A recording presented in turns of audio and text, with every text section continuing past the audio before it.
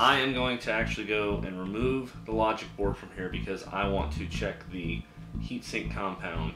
So if I'm telling you now, that is not for the faint of heart. If you have any doubts as to your technical expertise, if you will, I highly suggest that you elect not to go any further than this. So with that said, I'm going to get to work here. Still battery is disconnected, so I have no juice here.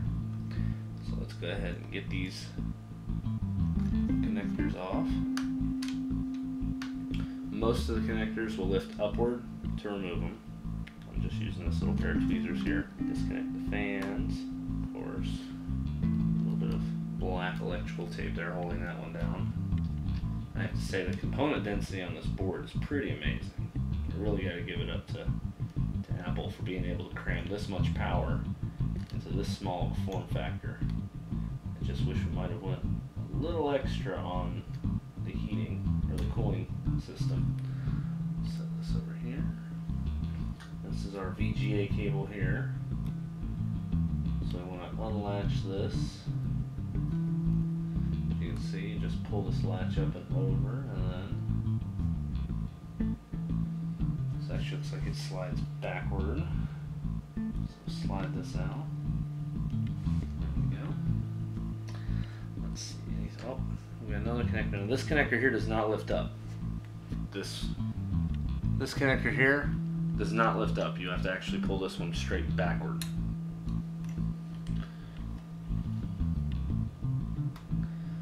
Just like so. Okay, so this is disconnected, this is disconnected. Both of these guys are disconnected. This guy's disconnected, this guy's disconnected. Not seeing any more wires, so what I'll do next is actually go ahead and remove the fans, and those are T6 again. So remove these T6 screws.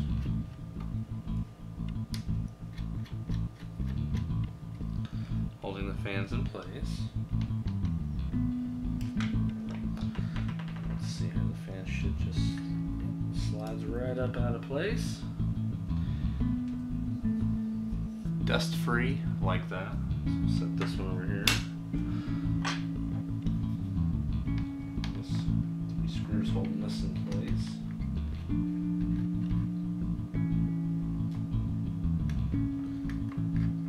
Lift this guy out. I do have a little bit of dust right there, but nothing horrible. Alright, let's see now. Let's go ahead and get the optical drive out of the way. I see one screw here. Another screw down here. And I'm willing to bet there's probably a screw underneath this holding the wireless card in place. Those appear to be Phillips head, just standard zeros. It's very important too, as you remove these screws, that you keep track of where they all go. You certainly don't want to have an issue where you don't remember where the screw went. All I need to remove from there. Now let's take this little guy. So we can't wiggle it through here. And yep, one more screw right here. So I'm just going to set this off over here. These will be my screws for the optical drive. This will be good information to know too if I ever go to change this out to a Blu-ray drive. So evidently there is a 9.5mm Blu-ray drive that can be put into this if you swap out the top part of the deck. But from what I've seen on eBay, it's rather expensive. It looks like it's actually much more expensive than simply purchasing an external. Just kind of a shame, but that's alright. Slide our optical drive up out of the way. Alright, and now I think we're ready for logic board removal. So, let's see what all's holding it in place. Looks like we've got more T6 Torx bits.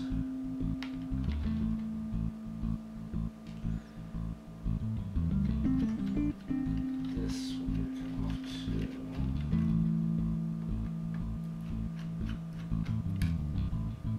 Oh, looks like we actually have a couple of connectors down here as well. Ah, okay, that pops up. And once, okay, that's much closer to a standard PC connector. Alright, so make sure you remove these two guys as well.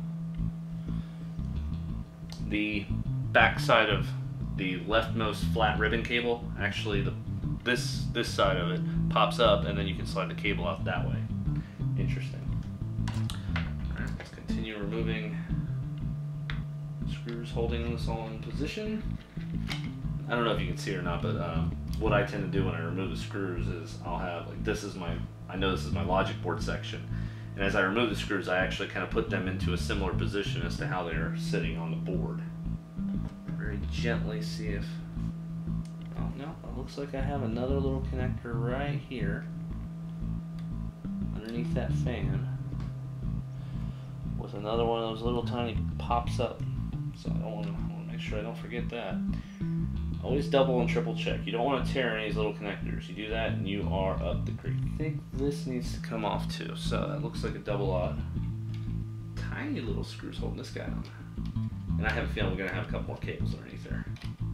Yep. Let's very carefully remove these guys out the way as well. Looks like our SATA connectors and potentially a yeah, it looks like connectors go off to the hard drive. So we'll work this out. And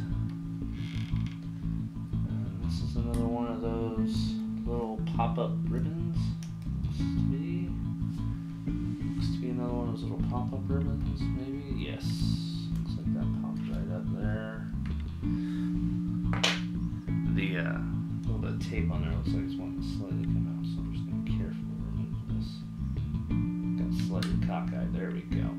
And again we have what looks to be another, I'm guessing these are temperature junctions, what it looks to be. Just temp hookups. So let's slide this one very carefully out of there too after popping up that little lock. There we go. Okay, so all of those guys are now disconnected as well. Check and make sure there's nothing under the RAM.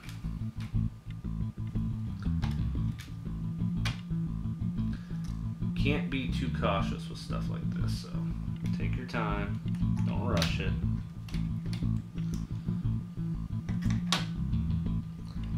It does not look like anything's there. Looks like okay, we're just sliding free now.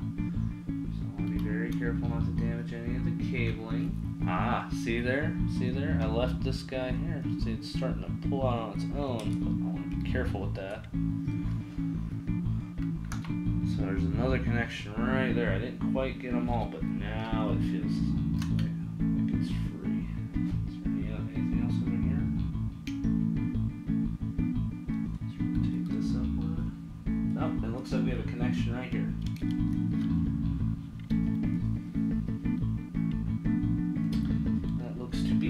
Yep, the MagSafe connector. You know what? I don't even have to remove that because all I'm looking to get is the heatsink here. So what I'm going to do instead is just very carefully rotate this around. Get might actually be a number one, is get my number one screwdriver, Phillips head, and I will remove. Now as you loosen these up, they do have pressure on them, so I don't recommend you actually take them all the way out like I just did there. Break them all a little loose so you don't have to worry about putting too much pressure on any one point of the board. Alright, we've got all 6 screws there. Now, take a look and, oh god, way too much. Wow. Yeah, they basically doused this. Oh, that is crazy. There's enough heatsink here to cover probably a couple of machines. That is our heatsink compound. So what we're gonna do is we're gonna grab a couple of things are isopropyl rubbing alcohol, 91%. Used to clean that off. I'm actually going to use, there's so much there, I'm actually going to scrape a lot of the excess off immediately. I need to get my buffing compound, my polishing compound for the heat sinks, and some paper towels. Okay, we've got our isopropyl rubbing alcohol, 91%. We've got our paper towels. And this is what I use to polish my heat sinks. This is Mother's Incredible Billet Metal Polish, and I'll show you this in action shortly. So the first thing I'm going to do is take myself a piece of paper towel, and I'm going to scrape the worst of this amazing mess off of here. You want to be careful that you don't bend up anything, so I'm a little surprised. But from what I understand, this has been a common problem with the apples. Notice I'm using a wooden toothpick here. You do not want to use anything that's going to scratch the metal. Don't use a screwdriver. Don't use anything metallic on there. Let's get this little dust bunny out the way.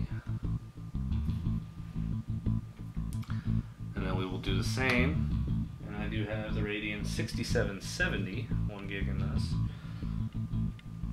Alright, so that's the biggest chunks of it off. Should mail this to Apple and tell them bad. I mean, they are wasting money by spending way too much on that. Alright, so I'm going to start with the heat sinks themselves. Take a little dab. Isopropyl rubbing alcohol. We're going to get as much of that out of there as we can.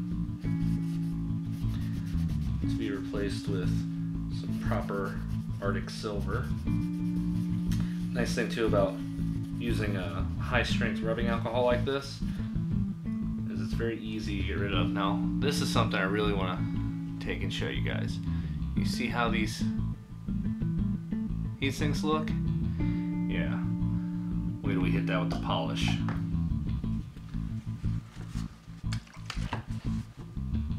I'm going to very carefully clean down the CPU. Get all this old crap out of here. Take my little toothpick back and I want to clean this excess out from these capacitor or resistors on this. Much like everything, take your time, do it right. Don't rush it. A few extra minutes here are going to be a whole lot better spent than if you have to disassemble this thing yet again because you didn't take your time. If you're not going to do it right, don't bother doing it at all. Now once you clean this with the alcohol, once you clean the cord, do not touch it. Believe it or not, just the oils in your fingers, even if your fingers are completely clean, there's still going to be remnants of oil on there, and you do not want to get that on there. That will absolutely hamper performance. Let's take a look inside. See how nice and shiny these are?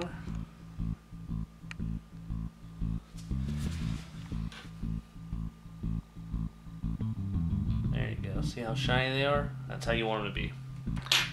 See, the smoother and flatter your metal is, the shinier it will be.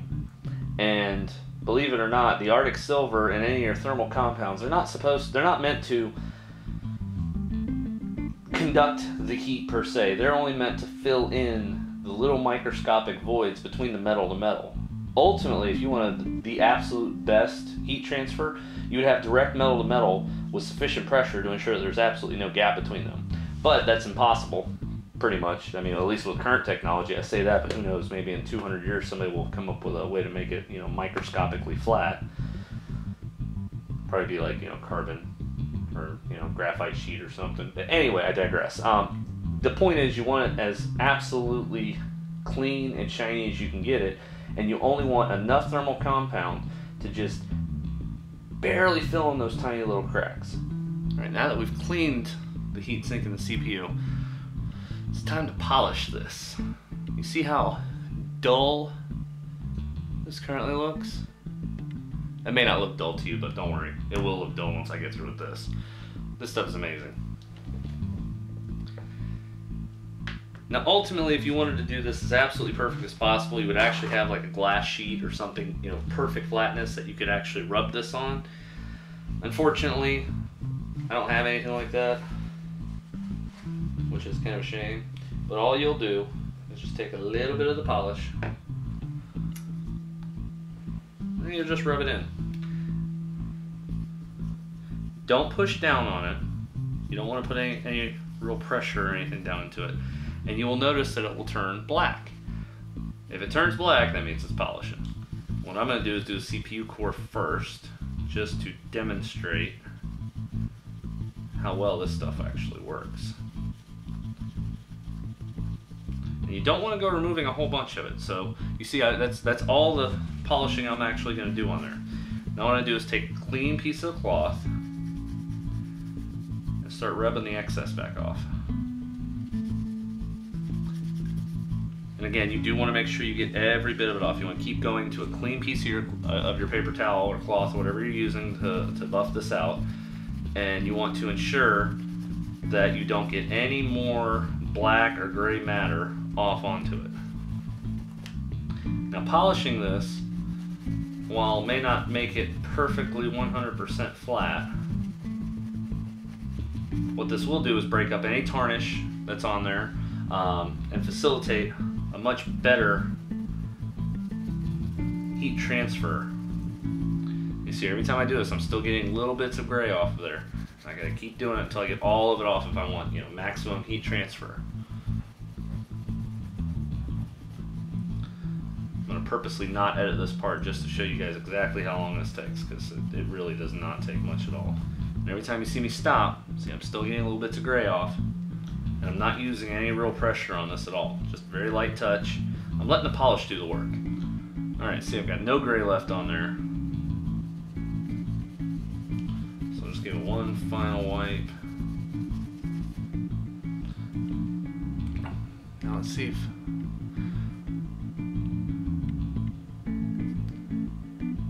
hopefully you can see the difference.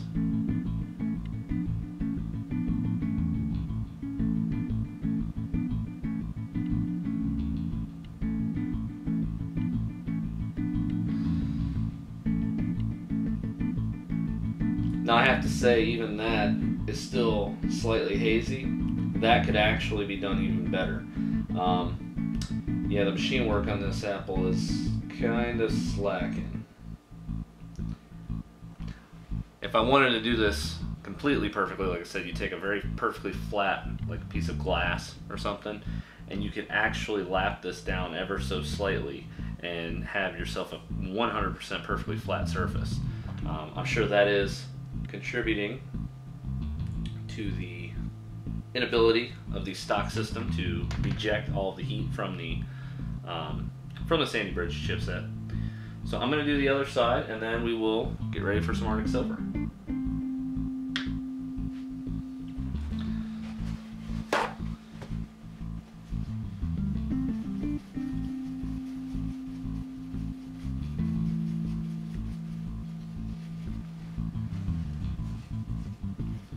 Alright. Now the last thing we'll do there is to ensure there's absolutely nothing left on the copper pad. We're going to go ahead and just do a quick wipe down with rubbing alcohol. Alright, so we've got our Arctic Silver 5. And what we're going to do is just put the tiniest bit of a drop there on the GPU. And now, because of how long the Sandy Bridge CPU actually is, we're going to do a small line. Let's see if I can zoom in and show you exactly how much of this stuff I'm using. See, you do not need a whole lot. Actually, I even have more on there than I really need. So I really won't have any problem with this. So what we'll do is, again, very carefully, being sure not to touch anything on there, is we're going to set this on in position, and then I'm just very, very gently pressing it together and wiggling it slightly back and forth. And what that does is ensure that I have a full spread. You don't want to install these completely. What you actually want to do is start all of them just slightly, and then go around in a star pattern.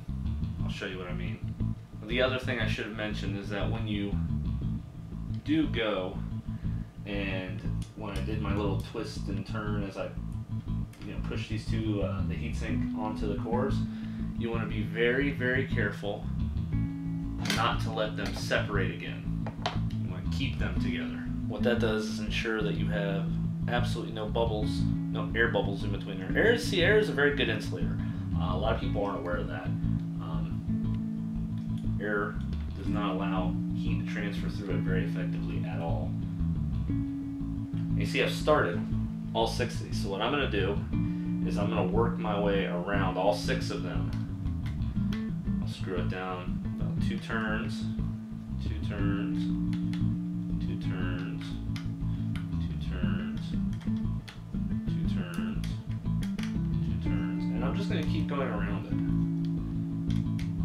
in that fashion.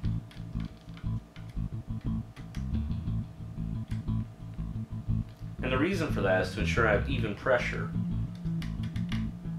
on all the cores. Just snugging these guys up a little.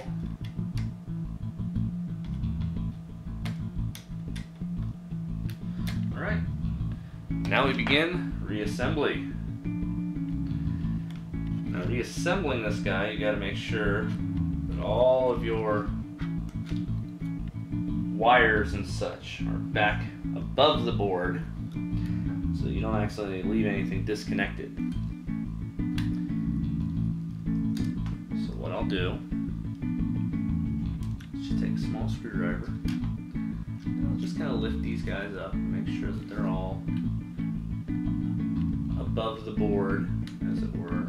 And all 3 of those guys there. Let's see, I have this over here. There's one right here. This one here, and there was one right here that I had forgotten to disconnect. There it is. Slide this back into place.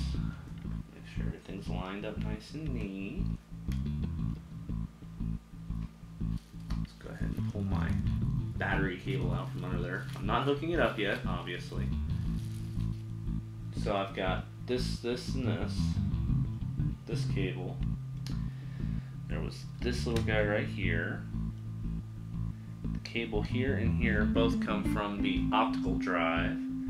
I've got this cable, I've got this cable, and I've got this cable. Of course, I've got the cables up here too, coming from the wireless card. Okay, I like to just make sure that I don't have anything stuck by just simply pressing slightly down on the board. You should see it all, everything should be nice and level. If you notice there's one side where it's rocking or anything like that, then you've clearly got something stuck underneath it.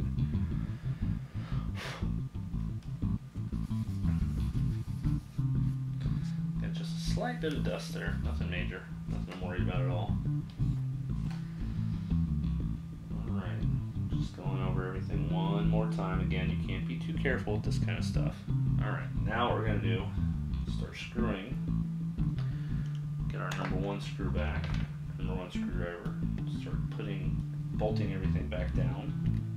Huh. These are Torx, not Phillips. Bad John. Don't need to over tighten these or anything crazy. Just snug them down. People like to get really, really crazy and over tighten stuff. That's how you break stuff. That's how you strip out screws. This is all very soft aluminum that this is in. This isn't exactly, 7075 or T6 heat treated or anything of the sort. So be very careful you don't cross through any of your screws. Take your time. Be gentle. Treat her like a lady. Be gentle with her.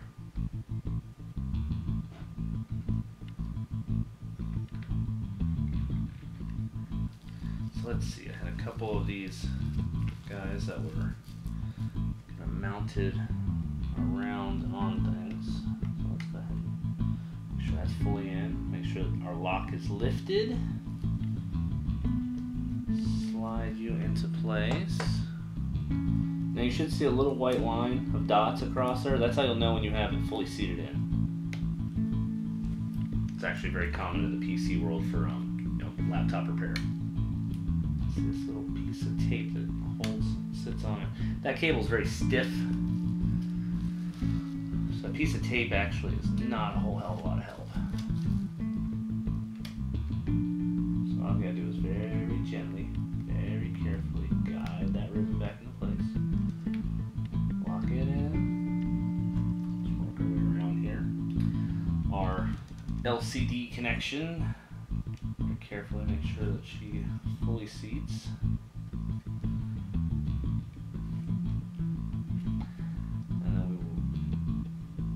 Attach the locking mechanism there. Alright, that's good. Let's go ahead and get, okay, nope, that was already done. Alright, so what we're going to do now, let's go ahead and install this little latch dealio. We need our double aught screwdriver for this. Alright, there's that latch down. This latch was held in with Torx screws. So I'll hold that in place and very carefully, being sure not to cross thread anything, install. I did not tighten that screw all the way down because I had to put the other side in still. Oh, I wish that was magnetic. Upside down. Very good. Continue working our way around. Got another what appears to be a little thermistor here. There we go. Latch that in. Install this top piece here. Go ahead and install this. Actually, no, that's right. We had to remove the optical drive there. So let's go ahead and get that in.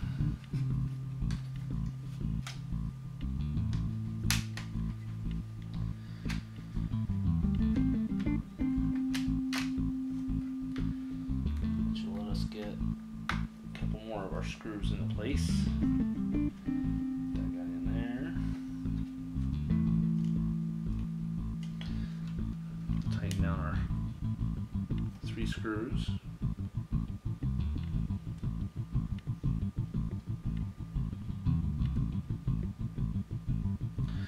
Which these were the zeros. I don't want to tighten these all the way down yet. Ooh, not good for magnetic screwdrivers.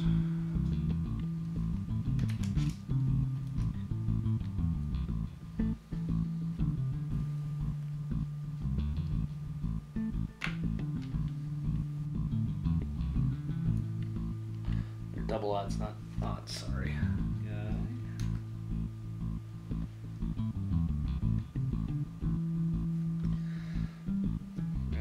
Screws here that we need.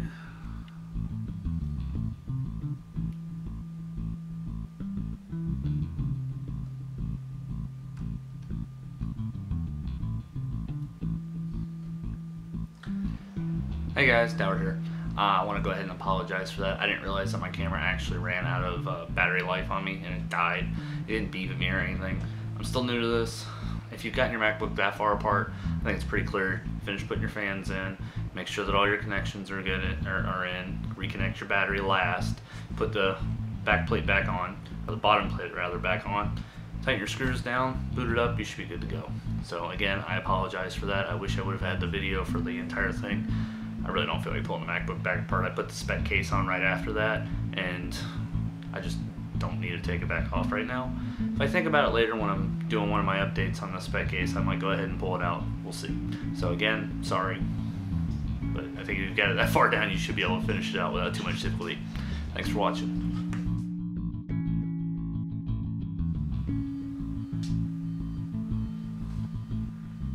Well, I can already see that my idle temperature has come down. Looks like I'm doing about 75 degrees, 77 degrees now. I was sitting at about anywhere from 85 to 90 degrees. Not bad. Now, one of the biggest increases in speed or in heat production that I've found, for me at least, is playing Farmville on Facebook. So what I'm going to do is go ahead and jump back on Facebook. I'll pull up Farmville. I'm going to let it run for a little bit. We'll see how it does. This, of course, will use the AMD the AMD 6770 video card, and we'll see just how hot we can get it.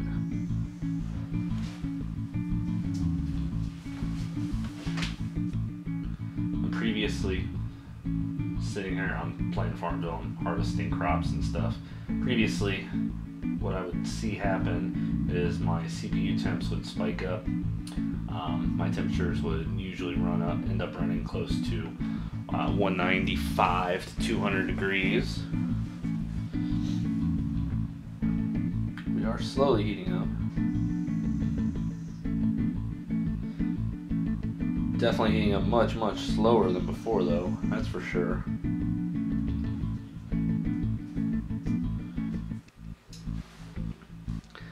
I have yet to come off of 2000 RPM on the fans. See, my GPU is sitting at 132. Alright, start planting some crops and get it running around. See if I can stress it a little.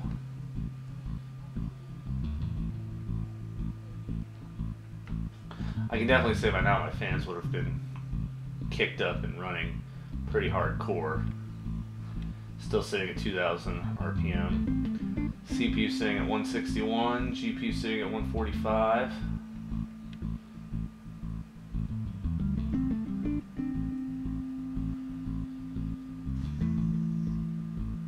So far I seem to be maintaining this temperature. It's a solid 30 degrees lower than what I had before. GPU is sitting at 146 still.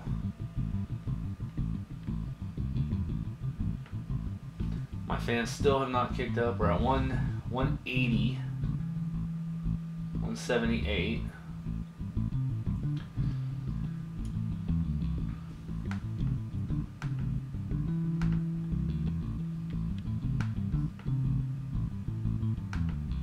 Yeah, before my fans would have kicked on well before now. Almost immediately after playing, they would have kicked right up. So I'm very surprised that they haven't. I'm liking it though. Very happy that they're not.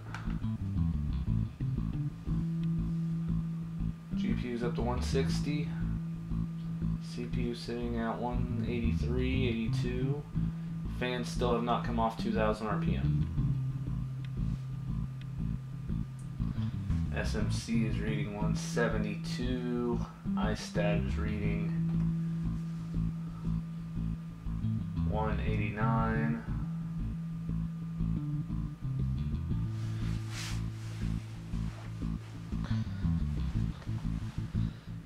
Fans are still at 2000 RPM.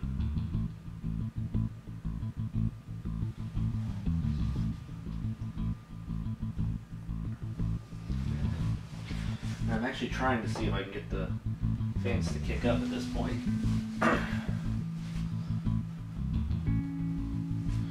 Alright, let's go here. I'm going to force the fans up.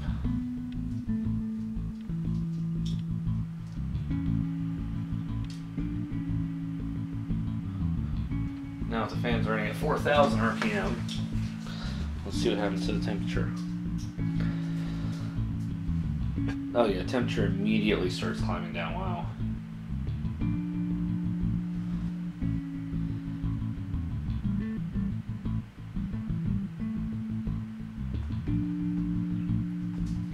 Showing 151 on SMC, 154 versus 160.